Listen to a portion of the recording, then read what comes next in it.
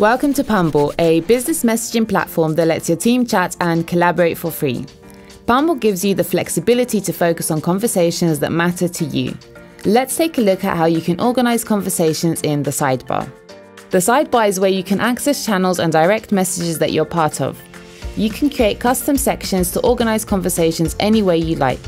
Say you want to group conversations related to your team.